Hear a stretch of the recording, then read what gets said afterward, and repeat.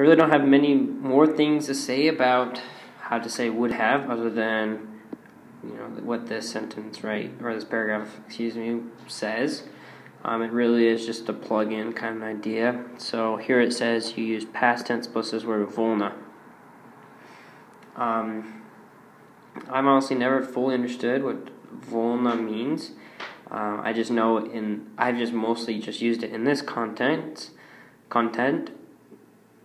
So if you were to say, if you were wanting to say, I would have gone to the store, but the weather was bad, like right here, you just put many, which is to go, into the past tense, so mentem,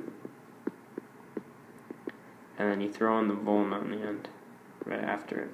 So mentem volna, this means would have. So would have, and so one really important word you should probably learn with this is de, because generally you're given a reason after would have. So mentem volna but, which means de. As you can see, I have in all three of these.